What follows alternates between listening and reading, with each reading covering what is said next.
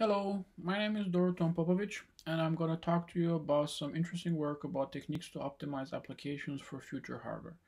I'm a postdoc in the CCMC group. I've been here at the lab for almost 2 years now, and I'm interested in compilers, computer architecture, and algorithms. More specifically, I'm interested in this interaction between these three domains.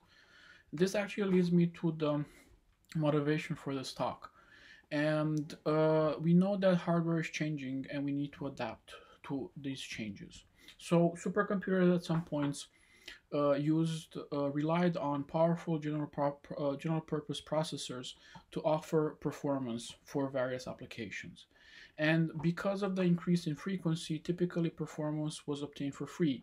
Like developers didn't have to waste so much time on getting the performance because by increasing the frequency each year by a factor of two, typically that would result in an increase in performance by also a factor of two. Now, recently though, the increase in frequency has been starting to taper off, and therefore what do you call other paradigms have been adopted. So for example, Nvidia and AMD opted for, instead of using like a general purpose beefy strong core, they opted for these small cores, multiple small lightweight cores that execute in parallel. Now the burden of achieving performance on these systems now falls on developers, because now they have to understand how to parallelize the code on these sort of systems, how to do the load balancing, how to efficiently utilize the system to actually get the performance out of it.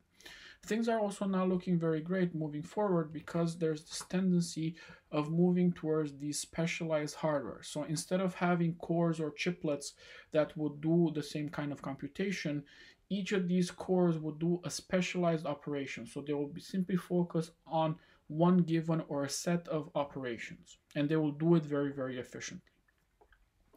So this evolution from a CPU to a GPU to moving forward to specialized hardware raises the questions of how do we adapt software moving forward. And this is an important question for a multitude of DOE workloads, like applications for molecular dynamics, particle and cell simulation, stress strain analysis, density function theory, because all of these applications will have to execute either on current systems or on future systems.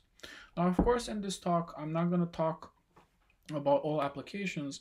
I will simply focus on density functional theory, because 25% of the NERSC workload is spent in doing these computations. So applications like QBox, VASP, Quantum Espresso, Berkeley GW use a lot of hours on Cori to do these sort of computations. Now, in this talk, I'm going to focus more on this LS3DF formulation for density functional theory. So this LS3DF algorithm implemented here at Berkeley is a communication avoiding algorithm that's meant to scale on thousands of nodes by reducing the amount of data that's being communicating between the compute nodes. The principle is that you divide the volume into these fragments and you pass the fragments to each of the compute nodes.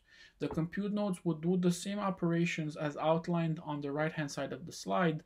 At some points they will have to synchronize, pass small amounts of data to update their states, and then continue computation. So as I said, each of the compute nodes will get a fragment. They will have to do the computation outlined on the right hand side, which can be seen. It can be seen that it's simply like the basic linear algebra operations, or in some computations will involve Fourier transforms, and typically these computations will be implemented using library calls. Now, in order to optimize these applications, we need to understand where the time is going to be spent in. So in order to do that, if we actually run for a specific problem size on a single compute node, on a single CPU, for example, we can see where the time is spent in. So on the y-axis, we see the different components, and we can see that a lot of the time outlined on the x-axis is spent in doing this FFT computation, H times psi computation, and inverse FFT. So if we were to optimize these calculations, we would optimize the overall execution of the code. Now, if we zoom into the FFT, H times psi, inverse FFT, we see that the computation has 8 components. So the input is first 0 padded, so the data is going to be padded with zeros, and the amount of data is going to be increased by almost 16 times. A 3D inverse FFT is applied. Then a pointwise computation, the data is also projected on these non-local projectors, which are sparse because the non-local projectors are going to be centered around the atoms of the system that we want to analyze. The results are going to be accumulated, then passed through a 3D FFT, and finally they're going to be unpadded, so the amount of data is going to be shrunk by 16 times back to the original size, and only some of the data points are going to be extracted. Those results are going to be updated by the pointwise scaled version of the input, and the output is going to be returned. Now, typically, these steps are going to be implemented using library calls. So, for example, for the FFT, we can use FFTW on the CPU, or we can use QFFT on the GPU. The same goes for like the block sparse operations. These are going to be implemented with library calls to specific sparse linear algebra libraries. Now, if we were to optimize this, an important aspect of all of these computation is that, well, all of them are going to be memory bound. So they simply depend on how fast you can bring data from main memory into the compute units. So whether you're putting the application on a CPU, on a GPU, or on a specialized hardware, the performance is going to be always peaked at the speed of the bandwidth. However, when dealing, for example, with computation stages that are going to be memory bound, an obvious solution is merging the computation, grouping the computation together so that you try to reduce as much as possible data movement to main memory. But remember, all of these stages are implemented with different library calls. FFTs have like their own library calls, while the sparse linear algebra, they have their own library calls. And merging across these stages is going to be complicated. However, if we were to use a similar notation for the computation, we could do these. We could reason about these optimizations. So, for example, linear algebra notation and linear algebra implementation have been used, for example, for graph analytics. Why can't we use a similar notation, a linear algebra notation, to do the 1D and 3D FFTs? In addition to that, we also need, for example, like hardware models that will tell us how to actually block the data, how to actually group the computation and use the hardware as efficiently as possible. So the first step I'm going to talk about is the notation used to express the Fourier transform. So everybody knows that the Fourier transform on a one-dimensional Fourier transform is basically a matrix vector multiplication. So you have a column vector of 16 by 1, you multiply with a complex matrix of 16 by 16, and you're going to get your output. Now, typically this matrix vector multiplication is never done as is because it's an ON squared operation. However, Cooley and Tukey in 1965 came up with an algorithm that reduced the complexity from n squared to log of n. However, their expression of summations and grouping the odd terms and the even terms became like it's a very complicated and messy expression. However, the same decomposition can be actually expressed as a group of 4 linear algebra operations if we view the input, the 1D input, as a 2-dimensional matrix. So instead of viewing as a 16 by 1 column vector, if we chop it up into groups of 4 and stack them together to form a 4 by 4 matrix, x tilde, we can actually express the Cooley-Tukey algorithm as linear algebra as follows. Well, we apply a Fourier transform in the rows. It's as a matrix multiplication. We then pointwise scale the result with these complex twiddle factors, which are simply the roots of unity. We transpose the matrix, and finally we apply another Fourier transform of size 4 on the row. So it's another matrix multiplication. So this is a linear algebraic notation of the Cooley-Tukey algorithm for a Fourier transform of size 16. The same notation can be actually used to express, for example, 3-dimensional DFTs. So instead of viewing it again as a 1-dimensional vector, we can view x as x tilde, a 2-dimensional matrix. We can apply a 1-dimensional Fourier transform in the row dimension, and then we can apply a 2-dimensional DFT, a 2 by 2, into the column dimension. And also moving forward, we can also view the 1D as a 3-dimensional array, and then the 3-dimensional FFT is simply going to be broken as 1-dimensional FFTs into the row, columns, and depth. So now we have a notation, and we can use this notation to reason about how to merge the computation with the surrounding operations. However, we also need an extra step, an idea that we need to understand how the hardware works, and the hardware will tell us how to orchestrate the computation. And especially for these kind of operations where they're influenced about how fast and how well we use the memory hierarchy, I'm going to talk about an abstract view of the memory hierarchy. And I'm going to start with the registers. So registers are very, very small, what do you call, storages that are limited, like bytes of data that they can store. They're very fast to access, like one cycle, but they're very, very expensive. Now, a lower level is going to be the local memory. On a CPU, for example, that's going to be represented by the cache hierarchy. On the GPU, that's going to be represented by the shared memory. And on a hardware, specialized hardware, that can be represented by scratchpad or like context addressable memory or something. This local memory typically is going to be small, medium size, kilobytes to megabytes. It's going to be slower than accessing the memory is going to be slower compared to the register, but it's going to be more affordable. And finally, we're going to have the main memory. And this main memory typically is very large. It's going to be gigabytes, terabytes. It's going to be dirt cheap, but the problem is going to be very, very slow to access. So, for example, problems like the FFTs, we would want to avoid as much as possible moving data back and forth from main memory to the computation. Now, similar to how I presented this pyramid from registers, local memory, and main memory, the code for doing the FFTs, sparse, and also doing the optimization should follow a bottom-up approach. The idea that we need to first optimize the codelets, these micro operations like an FFT of size 4, a pointwise operation, using the available registers.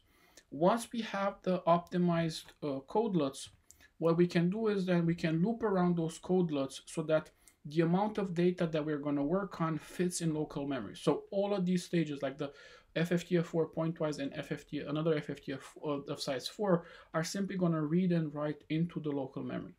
Once this is going to be efficient, we simply loop one more time across this entire block so that we can actually read the data from in memory, block it accordingly, and once it's read, we actually store the data in local memory, and again, we work as much as possible from local memory. And this principle, this kind of bottom-up approach, is like the approach that we use to implement the computation and also kind of like also do the optimizations. So, as I said, we have a notation to express the 3D FFT and the 3D inverse FFT, and also we have this systematic approach of building up the code, starting from codelets, looping around them, guided by how the memory hierarchy is working. What can we actually do for these kind of like for the computation of this H times I inverse FFT and FFT? Well, instead of actually having 8 compute stages, we can actually reduce this whole computation to 4 stages. So, for example, instead of moving back and forth from main memory, we can apply a 1D FFT and immediately afterwards we can apply one of the block sparse operations. Or we can apply a 1D FFT, apply the pointwise computation, apply the block sparse, and then we also apply the 1D FFT, and only after that we simply dump the data back to main memory. We improve data locality, so once the data chunk is brought into local memory, we operate as much as possible on that data before writing it back to main memory. Now, the question that one may ask is, will this actually provide any benefits? Well, the answer is yes. So the first experiment that we did was we ran these optimized versions, the baseline and optimized versions, on a simple CPU like the AMD Ryzen 7 with 8 cores, 16 threads, running at 3.9 gigahertz. We ran multiple configurations, so the x-axis is the different configurations which one can read, like, because they're like 3 numbers grouped together, which represents the FFT size, how many batches are we applying the FFT upon, and how many projectors. Recall that we have to do that non-local projectors which are dependent on the atoms of the system. And on the y-axis, we showed the relative performance according to the baseline implementation that uses vendor tune libraries. Now, in this plot, we also want to show that performance can be obtained by simply optimizing the computation in isolation. So we replace the vendor tune libraries with our own implementations for the FFT and sparse computation, and we can easily see that we're getting a performance of 2.5 times faster. However, applying the optimizations I outlined in the previous slides, we can get a performance boost on top of the performance obtained by simply looking at the computation in isolation. So for example, we can get like 8 times faster compared to the baseline implementation, and somewhere like around 2.5, 2.6 times faster against the actual optimized library implementation. Now, the same optimizations can be applied on other systems. So for example, in the next experiment, with only minor changes to the implementation, we execute the code on on a larger system, an AMD EPIC processor with 2 sockets, 32 cores, 64 threads. It has a bigger cache, 128 megabytes, and we see similar results. Now, for larger sizes, we see like a 12x improvement. Interestingly enough, for smaller sizes, although we see this performance improvement of 2 times, 3 times faster than the baseline, we actually don't see the same kind of boost as the larger sizes. And this is due to one of the designs in the code, like the data layout, how we actually lay out the data in memory, that will cause problems for smaller sizes. And we believe that like by simply remapping the data using a different data layout, we will get back again the boost in performance. Now, I'm assuming at this point a lot of you are going to yawn because, well, all of these performance numbers are on CPUs, so who cares? However, we actually have results also on accelerators like the NVIDIA Ampere A100. Taking the same implementation and modifying the code using the parameters from the GPU, so for example, the number of registers, the size of the shared memory, and so on and so forth, we ran our implementation, our optimized implementation against the baseline implementation that uses QFFT library calls for the FFT implementation. And we can see again a performance boost like 2 times faster than the actual baseline implementation.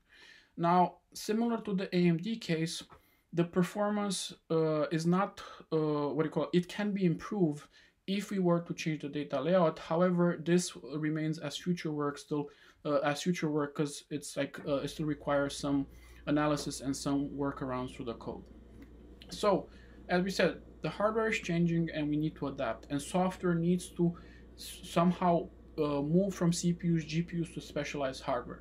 And in this presentation, we showed that, for example, for computation using like the LS3DF implementation, performance can be improved on the CPU, going from an AMD Ryzen processor to an AMD EPIC processor.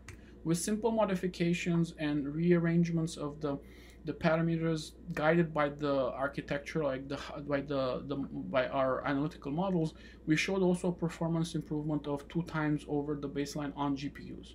But most important, we learned lessons from both the CPU and the GPU, and we kind of obtained like a bag of tricks that we can also pull moving forward to other systems like the Samba Nova chip or GraphCore, or even implementing our own hardware, because we want to kind of merge the benefits, the best of both worlds from the CPU and the GPU.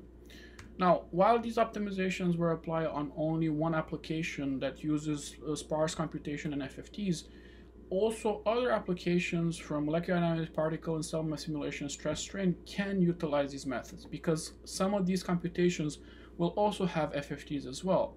So the techniques presented is here, notation plus the methodology of systematically applying the optimizations, can be applied on these other computations. And for example, projects like the FFTX project can utilize these techniques and offer performance improvements.